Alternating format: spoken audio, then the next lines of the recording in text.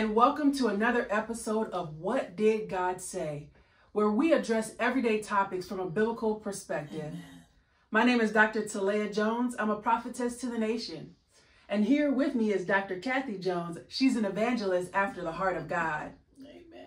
Amen.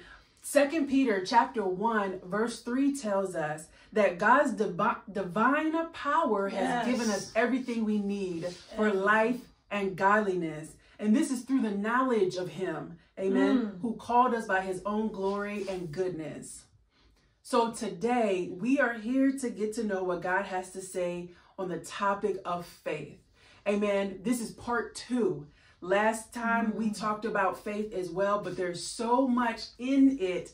Amen. We just couldn't just stop there. Amen.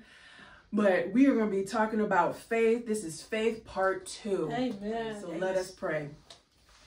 Dear Father God, we bless your holy name and we thank you. Thank you for your goodness. Thank you for your faithfulness. Thank you for your faith, the measure of faith that you've given each and every one of us. Lord God, we just ask that you would teach us about faith. Yes. Give us the full and clear understanding of it in the name of Jesus. And Lord God, we just ask that you would help us to mix that, your word with faith, amen, and help us to walk in it and walk it out and live it in the name of Jesus. Bless every soul, Lord God, at the sound of my voice. Yes. Lord God, I pray, Lord God, that they would hear something that would ignite and spark their faith to keep on keeping on for you, Jesus. In the mighty name of Jesus, we love you, we thank you and praise you. Have your way, Holy Spirit. In Jesus' mighty name, amen. In Jesus' name, amen. Amen. Amen. So just a reminder on the definition of faith, because you know I like for all of us to be on the same page. Faith is the complete trust or confidence in someone or something. Amen. The complete trust or confidence in someone or something. And the someone we're talking about today is God Almighty, and the something is his word. Yes. Amen. So, Dr. Kathy, what does God have to say about faith? Part 2. Part 2. Amen. Faith is awesome. Amen. Without it, we can't please God. Yeah. Through it, we can receive forgiveness, salvation, strength, amen, protection, wholeness, blessings. Oh my goodness. Faith, we have to live by it. Yeah. The word of God said we have to live by it, and we got to walk by it. Amen. And through it, and also we have to fight a good fight of faith. Yes. We have to fight the good fight of faith. Yes. Amen. Yes. We have to fight to hold on to it. Yes. Because it reminds me of like a computer. If it's not active, it'll go back dark. Yeah. You know, that it'll go back to its natural state. Yeah. So faith it's imperative. It's important that we hold on to faith. Yeah. Faith in the name of Jesus can make us whole. Yes. I'm reminded of Acts 3:16. Can you turn that with me? Acts chapter 3. It was a man that was lame from his mother's womb. Amen. He was stuck at the gate of beauty. He was stuck at the kingdom. So close, but yet so far away. Amen. It just took faith. It just took faith in the name of Jesus. That made him whole. Amen. Amen. So turn again, turn with me to 3:16. Acts chapter 3 verse 16 says, and his name through faith in his name hath made this man strong, whom ye see and know. Yea, the faith which is by him hath given him this perfect soundness in the presence of you all. Amen. There was a man that was stuck at the gate of beauty. Amen. But you know what brought him his wholeness? It was his faith in the name of Jesus. Yes. That's all. And you know, and Peter, I think it was Peter and John. They told the people, you know, why are you so amazed? Yeah. In so many words. Yeah. It's the faith that this man has in Jesus Christ. Yeah. So that's all we need. We just need to hold on to our faith. We're in a faithless generation. Amen. Yes. Amen. We're in a microwave generation. If it don't happen right then and there, we lose our faith. We throw in the towel and quit. We throw it outside, but we got to fight the good fight of faith. Yes. Hold on to your faith. Yeah. God, Jesus even told Peter, I pray that your faith don't fail you. Yeah. Don't let your faith fail. Amen. Because you can get so much through faith. You get your salvation through faith. Amen. You know, you please God. It is through your faith. Yes. Amen. Amen. So faith, that's one of the things he said to me today, is that in the name of Jesus, this man was made strong. Yes. So can you. Yes. So can I. This man was made strong, and he had perfect soundness. If we never ever needed soundness, we need it today. Yes. So many people are struggling because there's a spirit in the earth, I'm convinced. Yeah. There's a spirit that's trying to kill, steal, and destroy, especially the minds of God's people. Yes. It's trying to take the minds of God's people. Yes. But your faith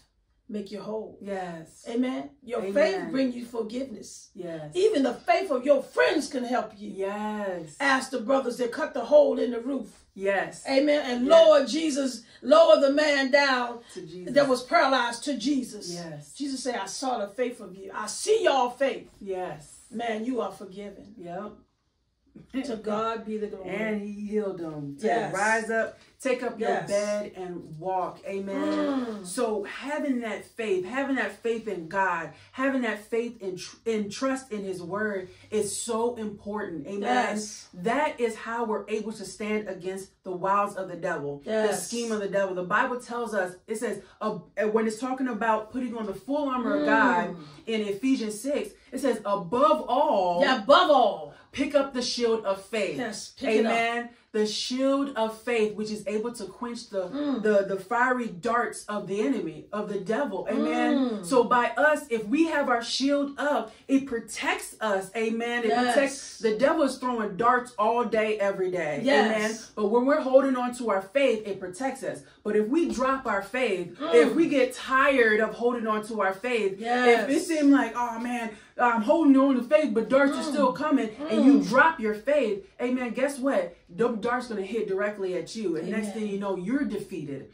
Amen. But if we would just hold up on to our faith. Amen. We got a shield of it. Yeah. Hold it up, because the enemy is always shooting darts. Yes. Fiery darts. Yes. And it's to destroy us. Amen. Yes. But your faith can quench them. Yes. Faith can be a contender of the faith. Fight for your faith. Hold on to your faith. Amen. Yes. Amen. You know, our faith can quench the darts of the enemy. Yes. Our faith can shut the mouths of the lion. Yes. Amen. Our faith can see a Red Sea parted. Yes. It's through our faith that we can cause a tree at the root to be plucked up and cast into the sea. That's the word. It's the word. It's our faith that moves mountains. If we just stand in faith, we can ask for whatever we want. Yep. Thus it's written. Amen. That's what I love about it. Yep. It is written. Yep. And we got a cloud of witnesses. We do. Folks that already been through it, stood in their faith, died in faith. Yes. Contend for the faith. Amen. Hold on to your faith. Hold on to your faith. Walk by faith. Amen. Amen. Don't be moved by what you see. Don't be moved by what you hear. Yeah. Hallelujah. Hold on to your faith. You know, I said to myself years ago, what do I have to lose? Yeah, well. What do I have to lose? I'm going all the way, Jesus. Amen. I'm going to just step out on faith. What somebody told me, when you can't trace him, still trust him. Yes. It's belief. Yes. Faith is believing.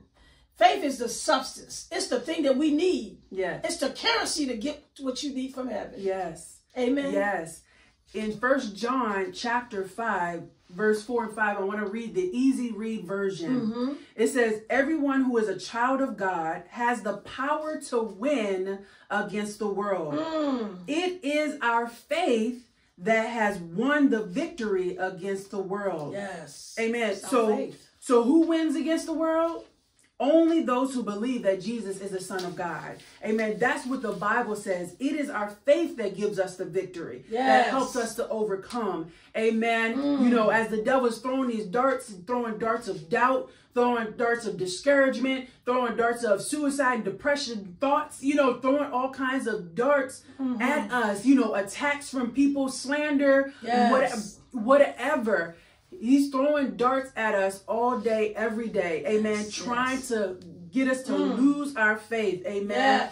Trying to get us to move out of that place of faith. Because when there is a lack of faith, Jesus can't perform that many miracles. Amen.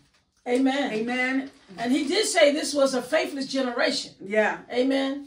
Yeah. You know, the songwriter said, where is your faith in God? Amen. You know, because sometimes we talk a good talk. Yeah. But that faith will be tested. It will. He want to know what's in you. It's just like school. Yeah. Whatever been deposited in you, yeah, you're going to be eventually tested. Yeah. Did you catch it? Did you catch it? Did you retain it? Yeah. Amen. Amen. You got to retain it because you got to use it. You never know when you're going to use it. Yeah. Yeah. Amen. You got to retain it.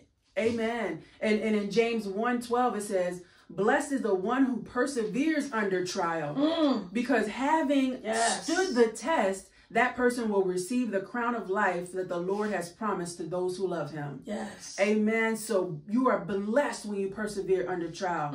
And, you know, and that's a part of last time we talked about, you know, the difference between little faith and great faith. Yes. Jesus often talks about that. And that little faith is different from small faith. Small, you can have small faith the size of a mustard seed. That's all you need. If you hold on to that mustard seed faith, you can move mountains. But when your faith is little, that means you had faith and then you allow doubt to creep in and kill that faith. Yes. Or you allow worry, unbelief to creep in. You let go of that, of holding on to that faith. Amen. That's that little faith. But that great faith, that one is like, oh, God said it. That settles it. I'm going forward in it. Amen. That's the one that says, hey, I'm going to persevere. I'm going to fight that good fight that Dr. Kathy was talking about. I'm going to fight that good fight. Yes. It really is a fight. It really is a fight because the enemy will do whatever he can to try to discourage you. Yes. You're standing in faith. God gave you a word. Amen. You're standing and you believe in. And then next thing you know, something to the contrary is going to show up, or something is going to test you and, you know, have to make that decision. Am I going to choose faith or am I going to choose fear? Yes. Am I going to go forward in what God told me to do, or am I going to shrink back? You have to make those decisions, and it is a fight. It is a fight. Amen. So persevere, fight that good fight of faith. Amen. And kick out doubt, kick out unbelief. You have to fight against that. Amen. And I say that because in Mark chapter 5, verses 35 to 42 is a story about Jairus. Yes. Amen. Jairus, his daughter was sick. She was on her deathbed. Actually, someone came and told him, hey, don't even bother Jesus. Your daughter is dead. And Jesus told him, hey, don't doubt, just believe. Just believe. Just believe. Just believe. And when they got... It's a choice. It is a choice. It's a choice. It might not be an easy choice, but it's a choice to say, you know, say, I'm going to believe what thus said the Lord. Amen. You know, what do I have to lose? Yeah. I lost everything. Yeah. Or, you know, my own ability can't make it happen. Yeah. So I might as well trust in the great I am. Amen. The one that I know created it all. Yes. Yep. It's just that simple. Like I said, just not a cakewalk, but it is a faith walk. Yes. Yes. Amen. And so Jesus told Jairus, just believe. Don't be afraid. Yes. Just believe. And so when they got to Jairus' house and Jesus showed up on the scene, guess what the people around did? They laughed. Yes. They were like, yeah, right. Jesus can't do anything. They laughed. Yep, Jesus kept them on the outside. And then he went in the room with the people and they were crying and bringing a bunch of doubt and unbelief in there. So Jesus said, everybody out. Yes. Everybody. He kicked all of those unbelievers out. All those who doubted and had just accepted that death. He was like, no, y'all got to go. Only thing that can stay in here is faith. Amen. Only thing that can stay is faith. And guess what? That faith kicked in and that child was healed. Yes. That child was healed. So when you believe in God for something, you need faith around you. Yeah, yeah. You don't need doubters. Yeah. You know, what some people call them dream killers. Yeah. Dream thieves. You need, when you believe in God for the unseen, you need faith around you. You do. You need faith around you. That's why we have to be careful. Yeah. We be careful with our circle. Yeah. Be careful with who our friends are. Yeah. Because if you're standing on the word and you believe in God and they always got a doubt or negativity, or you know, that can affect you. Yeah. They can affect you. Yeah. So you have to be careful who your friends are, who who you surround yourself with. Yeah. You know, because some folks walk in fear. Yeah. No matter what you tell them, they're gonna still walk in that fear. But we have to walk in faith. It's a choice. You have to make yourself. The Bible says, quieten your soul. You know, your soul might get fear because it's a spirit. You can't stop fear from coming, but you definitely can stop from staying. Yeah. You put the word on it. Yeah. Jesus did it. Amen. And when the enemy came up against him, his faith kicked in. He was hungry. And when you're hungry, sometimes you get a little weak. Yeah. You can be a little confused. But he took the word, and every time the enemy came to him, he gave him the word. Yes, he did. He stood on the word. He believed the word. Amen. Amen. And he used the word. Amen. In so many cases, we won't use it. We have faith in God, but we won't use it. Yeah. When we come up against something, fear comes out. Yeah. You know, fear comes out. Take that faith and attack that fear. Yeah. Yeah. Attack that fear, but stand on the word. Yeah. It's a choice. Stand on it. I want to give a quick testimony. It's this one time I was having some skin issues, and the doctors did a biopsy, and they was like, "We think you have cancer." And so getting this news was very, you know, it was disheartening. You know, it was a shock and yeah, overwhelming. But I was like, nah, if God is allowing this to happen, somehow, some way, he's going to get the glory and I'm going to benefit from it. That's the Lord. So I was like, I got to stand in faith. Well, at one point I had to talk to one of the nurses. I gave a phone call to them. I was like, I need some information. And just to hear her sadness and her, you know, just like, oh, doom and gloom in her voice, it hit me. It started feeding into my fear. It started making me be like, next thing you know, I'm welling up and I'm starting to cry. Now, before I was good until I had that phone call, and then I was hearing her fear and her doubts speaking into me, and it was starting to make me start feeling some kind of way. Next thing you know, I'm crying and stuff, and I was like, oh no, I got to end this conversation real quick. I can't, because this is only feeding my fear and not my faith and trust in God. Bless the Lord. So I ended that conversation and I got down on my knees and I went into prayer. Fast forward when it's time for me to take the surgery. They was going to try to remove the cancerous cells.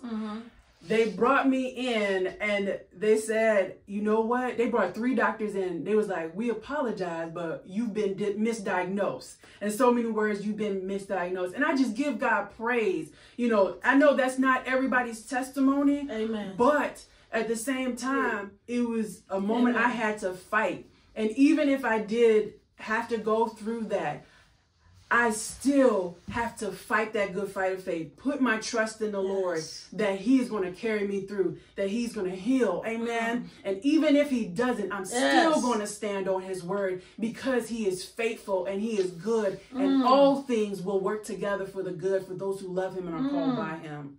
Amen. So it is a fight. You do have to fight and stay in faith that God is God and he's in control. Amen. Amen. We all have faith. Yeah. We all have a measure. Amen. You know, the apostles asked Jesus to increase their faith. Yeah. He told them, you don't need to increase. You just use a grain of what you got. Yeah. Just use what you got. Yeah. It is a choice. Amen. Now, nobody's saying that it's not real, that you've been bombarded with fear, or the enemy ain't trying to kill, steal, and destroy you. It's true. Yeah. It's absolutely true. The spirit, God, he said, I didn't give you that spirit. Yeah. That lets me know that spirit of fear is real. Yeah. That anxiety is real. Yeah. You know, that depression is real. Yeah. But he said, I didn't give it to you. So my thing is like this: if God didn't give it, I'm not receiving it. Amen. That's a choice. Amen. I'm not going to receive it. Yeah. You know, it's like somebody try to hand you some poison. Yeah. And you know, because you already been enlightened and aware that that's poison. Yeah. I'm not receiving that. No, thank you. Huh? No, thank you. Thank you. No, thank you. When he says, the Bible says, let not your heart be troubled. Yeah. Oh, I got a choice in the matter. Yeah. When he said that to me, what is it in was it John 14 or something like that? John 14, 15, one of them. Yeah. I said, oh God, I got a choice in the matter. Yeah. He said, let not your heart be troubled. I just need you to believe. Yeah. Believe in Jesus. Believe in God. Believe in God and believe in. I said, oh, I got a choice in the matter. Yeah. Oh no, I'm not receiving that then. Yeah. You're trying to trouble my heart. I choose to believe. And you say that to yourself. Yeah. And you study that word to help, because you're going to have to what faith comes by hearing. Yeah. You hearing yourself say it, you hearing the word of God, you hearing men and women of God say it, your faith grows. Yeah. That's your faith grows. It really does. It really does. I just also wanted to share how I wanted to look at Acts 14:9, because faith can be seen. Yeah. You know, God sees faith. Faith can be seen. Dr. Slay, I want you to read that for me, but start at verse 8. Read 14, 8, and 9. Amen. Read that for me. Acts chapter 14, verse 8. And there sat a certain man at Lystra, impotent in his feet, being a cripple from his mother's womb, who had never walked. The same heard Paul speak, who steadfastly beholding him and perceiving that he had faith to be healed. Read a little bit more. Said with a loud voice, stand upright on thy feet. And he leapt and walked. Bless the Lord. So here we have a man that was crippled from his mother's womb. He was crippled. But when it says in 9, the same heard, he heard Paul speaking. Paul was speaking, but Paul looked on him, and he looked at this man, and he saw that this man had faith to be healed. Amen. He looked at this man who was looking and listening to him. Yeah. Talk about Jesus, giving and sharing the good news. Amen. Paul looked on this man and he saw faith all in him. Yeah. You know, he saw faith all in him. And so he said to the man in 10, he said it with a loud voice. He said, stand upright on your feet. And not only did he stand up, but he leaped. Amen. Amen. He says he leaped and he walked. They looked and saw. Yes. Paul saw that all in this man's faith, he got faith to be healed. Yeah. He believed God. Yeah. He believed God. You can see it. How many times did Jesus say, he saw their faith? Yeah. You know, he saw their faith. Woman, your faith had made you whole. Yeah. He told the friends that opened up the roof and lowered down a man before Christ. He said, I seen their faith. Yeah. You're forgiven. Yeah. You know, salvation, your faith can be seen. Yeah. It can be seen in your countenance, in your demeanor, amen, and your conversation and your actions. Yeah. Absolutely. And definitely with your actions. Yeah. You know, you will bear fruit. If you walk in faith, you will bear fruit. Yeah. You know, my Bible tells me you can show your faith by the things you do. Yeah. Amen. Your works will show your faith. Yes. You know, faith can be seen. Yeah. Let God see your faith. Yeah. This was Paul saw a man's faith. Yeah. This man was crippled. He was crippled from his mother's womb. Yeah. But he believed God. Yeah. He believed all he needed to hear. All he just needed some hearing. Yeah. Faith come and just to help increase it. Yeah. Somebody say, listen, get up. Yeah. Yeah. Jesus already did it for you. Yeah. Get up. Yeah. And not only did he get up, but he leaped. Yeah. And he walked. He had never walked before. Yeah. But it was his faith. Amen. Somebody spoke life to him. Amen. Sometimes you got to speak life to yourself. Yeah. To cause yourself to pick up that bed or whatever is causing you to be crippled, or pick up that same stuff and that's holding you and carry it. Yeah. Your faith can do it for you. Yes, it can. And it's so important, like you mentioned earlier, where it says, you know, faith comes by hearing, amen, and hearing the word of God. Yes. And this is why it's so important that we allow the word of God to feed our spirit and feed our faith. Yes. Amen. So that's why it's important to every day study the scriptures. Amen. Yes. Study the word of God. It's important also to sing and listen to, you know, music that is also speaking the word of God. Amen. Having those conversations and you know, being fed by the word of God, you know, people speaking the word of God. So you speaking to yourself, amen, the word of God. Yes. You know, I know the world does these affirmations, and they're encouraging themselves. They're speaking their hopes and their dreams and beliefs. How much more if we speak the word of God to ourselves? Amen. Because God's going to back up his word. It is powerful. Amen. Life and death comes in the tongue. So if we would speak life, speak the word of God, amen, we will see the fruit thereof, amen, in our lives. So it's so important, amen, that we hold on to that faith. We fight the good fight of faith. We feed faith, amen. Because feed that faith. Because you either going to feed faith or you're going to feed fear. Absolutely. And whatever you feed is going to get stronger. Exactly. Amen. And whatever you starve is going to get weaker. So if you are starving your faith, amen, you're going to get weak in faith. Yes. But if you are feeding your faith, you're going to get stronger in faith. Amen. So let's starve fear. Let's starve sin. Let's starve these things that's going to trip us up. Amen. And let us feed that faith. Add to that faith, persevere in faith, amen, and then we will see God come through for us. Amen. And don't forget as Hebrews 4:2 said, mix it. Mix it with faith. Mix the word with faith. Mix the word. You gotta have it. Gotta have the word. Yeah. Mix it with your faith. Amen. Amen. Amen. Hold on to your faith. He told people, Peter, I pray for you. Yeah. I prayed, he said, that your faith fail you not. Amen. Don't let your faith fail. Don't let your faith Stand on your faith. Amen. Amen. Stand. Be like a tree standing by the river of water. Produce. Your faith will help you produce in any season. Amen. Amen. Stand on your faith. Amen. Walk by it. Amen. Live by it. Amen. Confess it. Amen. Amen. It'll do so much for you. Your wholeness will come through it. Amen. Amen. So that's all the time that we have today on What Did God Say? Amen. I just want to leave you with this. If you get a chance, check out Hebrews chapter 11 and 12. But in Hebrews 12, it talks about, perfecting that faith. Amen. And allowing God's discipline and how he trains us, allow it to have that work.